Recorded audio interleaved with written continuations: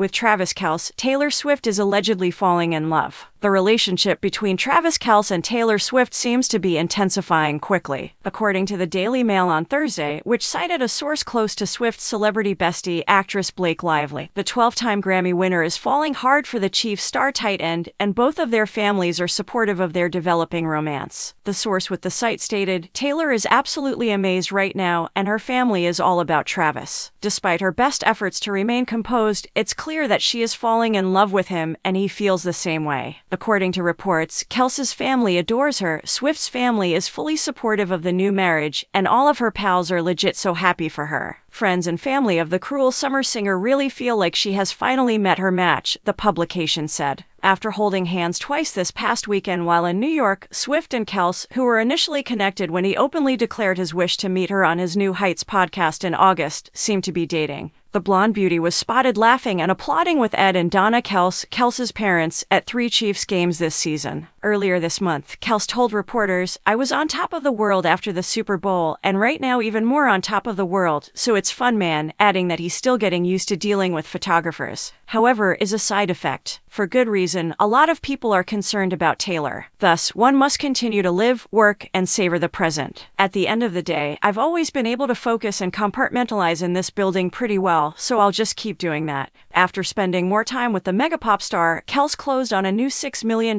mansion in Kansas City, Page 6 revealed. Kelce wanted more privacy. It's unknown if Swift will be present at Arrowhead Stadium on Sunday when the Chiefs play the Chargers.